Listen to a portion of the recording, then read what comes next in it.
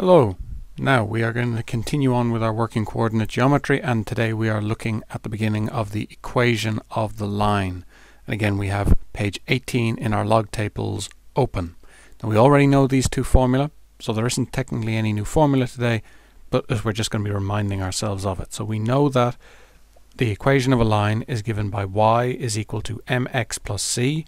M is the slope of the line, and c is where we cross the y-axis. It's called the y-intercept. Extremely useful way of looking at the formula because we can read off the slope and the y-intercept without any work. So we'll often use that in the middle of problems to help us find the slope and the y-intercept. The other version of the formula that we will use if we are looking for the equation of a line and we don't have a picture to figure it out from, and we can't draw a sketch very easily, is y minus y1 is equal to m on x minus x1. From that formula you see the two things that you need for finding the equation of the line algebraically. That is the slope of the line and a point on the line. Now usually we'll find 2 points on the line, use them to find the slope, and then take one of our points on our slope and use them in that formula. Let's put this into practice now.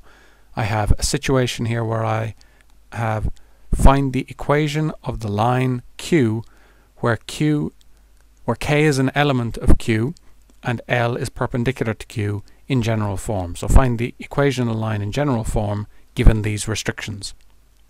So this is a bit of set notation which we might not have seen in a while.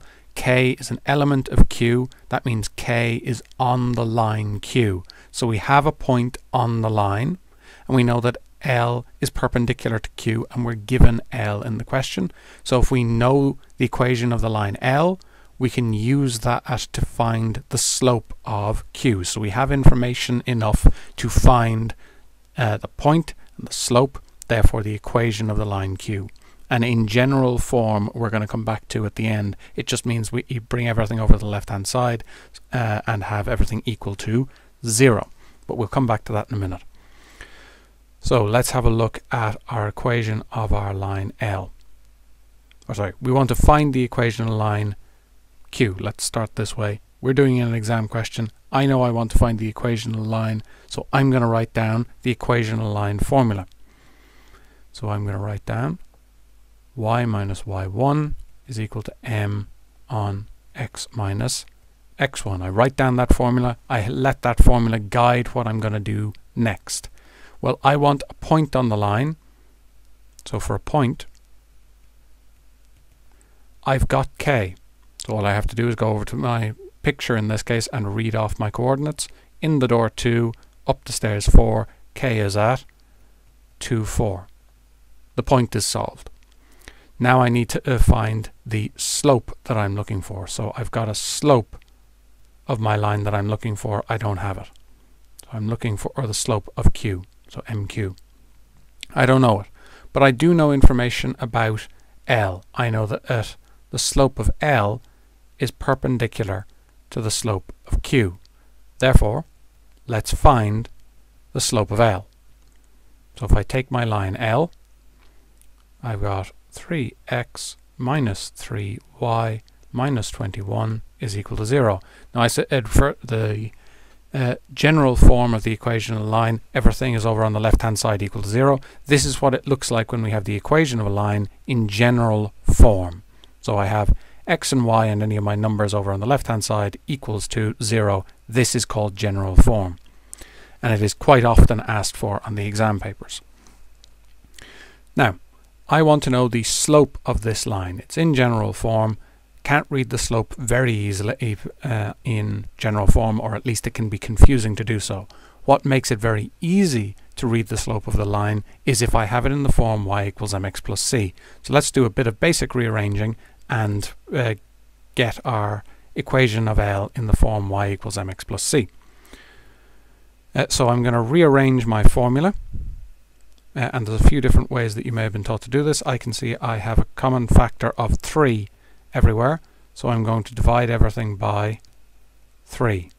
Divide everything on both sides by my common factor of 3. I get x minus y minus 7 is equal to 0. Now I want to rearrange this formula and when I do, I will end up with y is equal to x. Y is equal to x minus 7. That's the equation of L in the form y equals mx plus c. So what have I got? Y equals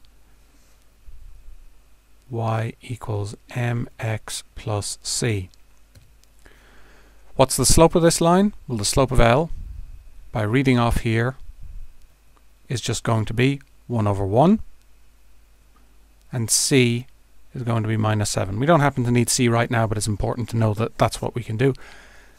We can get that information immediately from our picture. Again, that's a perfectly valid method that we must know. So if I am looking for the slope of my line L, I can simply read it off the graph, and if that's a possibility, I can just do it. So I can read here that if I go across by 1, I go up by 1. So that means that my slope is 1 over 1. So I have a slope of 1. I'm going to take this opportunity to point something out to you. If I go across by 2, I go up by 2. Straightforward enough. There's a link that's going to be very important at certain parts of the course that is opportunistic to point out now, and that is the following. The slope can be defined relative to the angle of the line between the line and the positive x-axis. The angle I have scribbled in here. So this angle here. What's the connection between the slope of my line and that angle? It's the tan.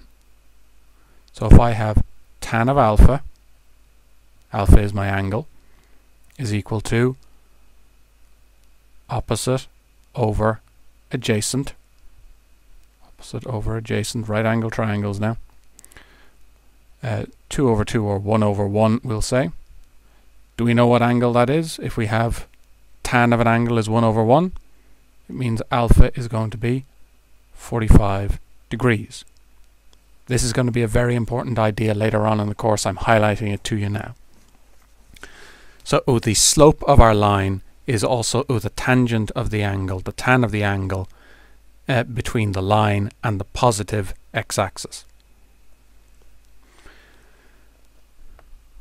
Now, with that caveat out of the way, we have the information we were looking for. We now know ML. We know that ML is 1 over 1.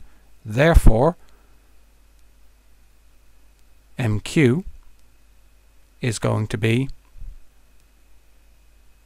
perpendicular to that. MQ is going to be perpendicular to ML. So I'm going to have ML multiplied by MQ must equal minus 1. Very important formula. We're going to need it later on in more complicated line questions. So ML is 1 over 1. MQ minus 1. Therefore, MQ equals minus 1. I now have the two pieces of information I need. I've got K, a point on the line, and I've got my slope. So K, I'm going to rewrite the information so I don't make a mistake. And MQ is equal to minus 1 or minus 1 over 1 if you prefer. I have my formula and I'm going to sub in.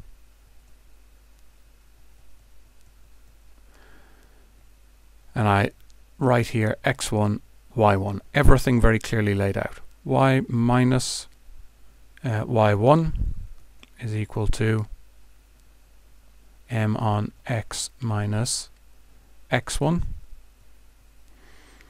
And we rearrange this. Y minus 4 is equal to, if this was a fraction here, multiply everything on both sides by the lowest common denominator, as usual, to get rid of fractions in equations. Minus x plus 2.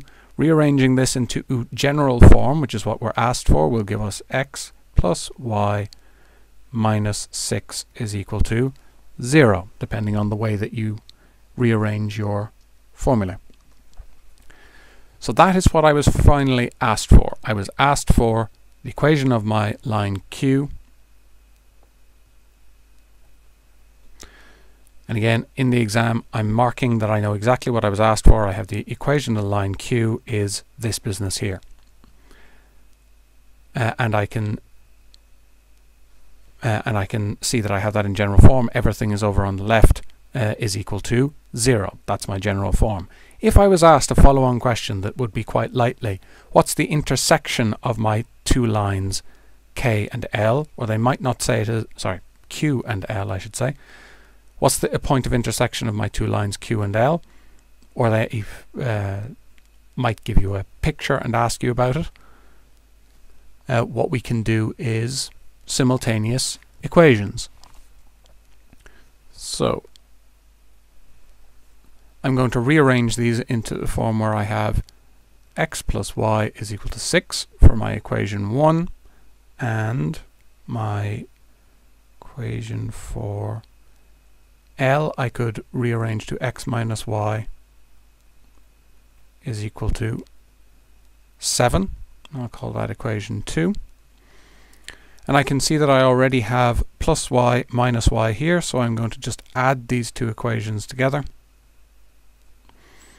And I'm going to end up with 2x is equal to 6 plus 7 is 13. Divide both sides by 2. We end up with x is equal to 13 all over 2. Now I want to find my y coordinate, so I sub back into one of my equations. X plus y is equal to 6. And I now know that x is equal to 13 all over 2. So I have 13 all over 2 plus y is equal to 6. Rearranging, I get y is equal to minus a half. So the coordinates of my point of intersection would be 13 all over 2 and minus a half. So that is just an extension to the question. This is what I was asked for. You can see how it is we apply our formula and critically lay out what we're doing very clearly. So if I can get myself to the point where I see equation of the line, and I'm going to write down that formula and then ask myself, what do I know? What do I need to know? That'll get me moving in the question. And once we're moving, we'll be able to keep going. But if we don't write down the equation of the line when we see a question on equation of the line, it's very easy for us to just freeze and not make progress. So these first few lines are some of the most important skills to learn for getting ourselves ready for the final exam. To be able to write down what we've been given and write down any relevant formula gives us an anchor to dive into the question more effectively.